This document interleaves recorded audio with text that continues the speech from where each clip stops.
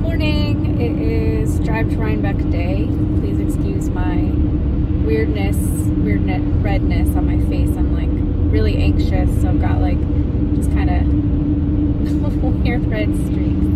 But it's Friday, October 14th. It is my niece's birthday. She's turning 16, which is pretty exciting. And I am driving down to Rhinebeck, and I'm going to meet up with a group of people that have planned this trip. They're driving from Ohio, I think, and I will also be going to Wool and Folk. I'm trying to decide, based on what time I'll get there, if I'm going to be at the hotel meeting people first and then go to Wool and Folk, or if I'm just going to head to Wool and Folk. So I will take you with me and try to get the footage that I can get. Whew. I have arrived. So I left late, so I didn't think I'd make it to Wool and Folk, and I was waiting for one of my other friends to see if we would go together, but unfortunately the bus that they are riding on kept running into roadwork, so they will not be at the hotel first. They'll go to dinner first, and my ride will be here around 6, so I didn't really have a lot of time to kind of sneak it in, and I didn't want to get lost. So I'm missing Wool and Folk this year, but that's okay. It's my first time at Rhinebeck. I can't possibly do everything, and I'm sitting on the grass and I'm going to work on some knitting.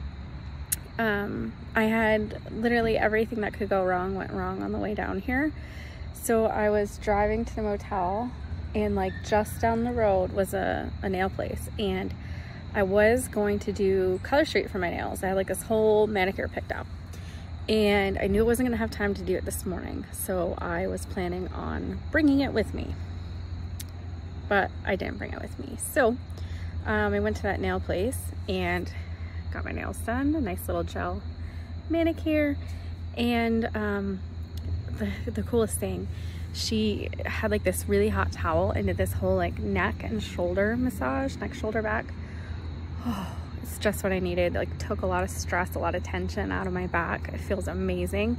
And she gave me a hand massage. So I am reset, in a good mood, and excited and also very nervous to meet the group of people that I'll be spending the weekend with. I did not finish my sweater before Rhinebeck, so while I'm waiting for the group that is going to bring me to dinner, I am squeezing in any minutes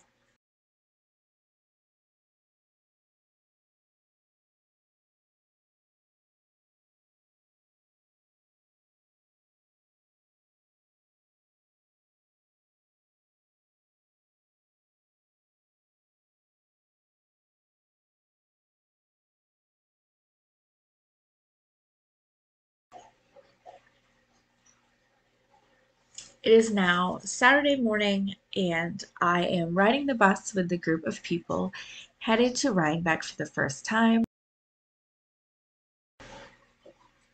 At Rhinebeck, I was surprised to see that it was not just yarn. Stuffed animals and handcrafts were around, and it was really great to see some fiber crafts and, of course, so much yarn. I did get a chance to swing by Bumblebee Acres, and they are a pretty fun yarn company, and they do a lot of themes based on series and books, which I think is awesome. I got to meet Sam of Bumblebee Acres, and she was kind enough to do a selfie with me. And then I found Jen, Boston Jen from Down Cellar Studios, in the wild, and we took a picture too. Of course, I also thoroughly enjoyed the sheep barn. There was so many different sheep to look at, and I was able to learn some more about the different breeds, and it was fun to see their owners and the family that helps take care of the sheep. There was some people doing some fiber crafts. How long have you been spinning? Let's see. Since my oldest daughter was in 3rd grade, so that would be like 9, and she's now 36. So, like 25, no, 27 years. Okay, thank you so much.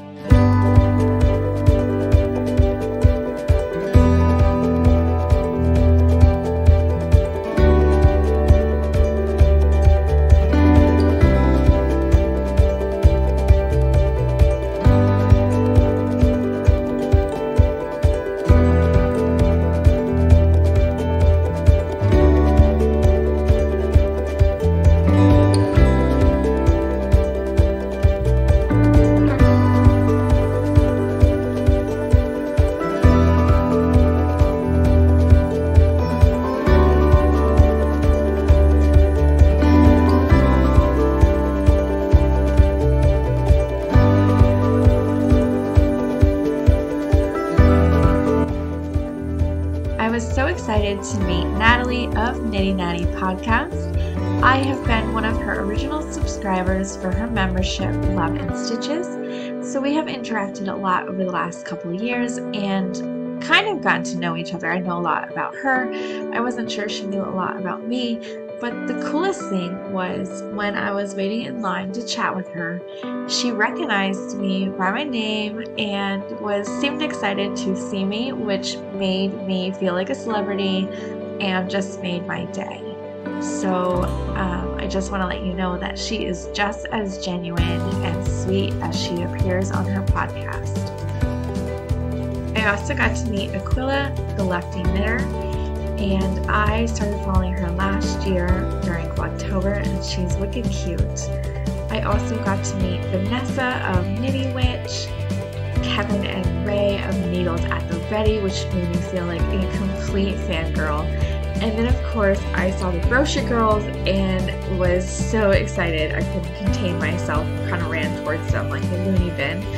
And I also got to meet Legacy Fiber Arts. I have been following them for a long time. It's a mother and daughter duo who dye yarn and have a podcast. And then I got to meet Kristen and Maddie of We Share Needles podcast. They are super bubbly and cute, just like they are in their podcast, and it was a pleasure giggling with them. I also got to meet Christy of Yarn Cafe Creations. Her and her daughter Tristan are my two favorite yarn dyers. I also, of course, got to get a selfie with Tristan of Dragon Horde Yarn. And then I met Chevy Rell, which totally made me feel like a fangirl as well. She is hilarious and super cute and is the exact persona you see on her podcast. We did a large group photo with her, and I will try to put up a picture of that here if I can find it. Working on my sweater on the hill Saturday, trying to really finish it. Maybe I can have it done by tomorrow. And luckily I was able to finish my Rhinebeck sweater on the hill Saturday afternoon, which kind of makes it more of a Rhinebeck sweater. And it was really a good feeling to have it finished and to be able to wear it tomorrow.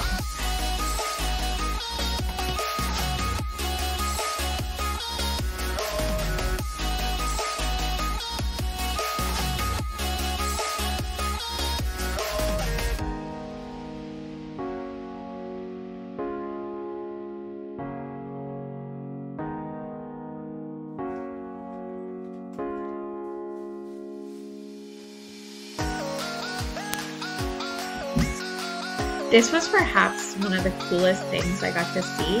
This was a fleece to shawl competition, meaning that they had the raw fleece and then they had to card it and they had to turn it into roving and then spin it, and then they had to weave it into a shawl.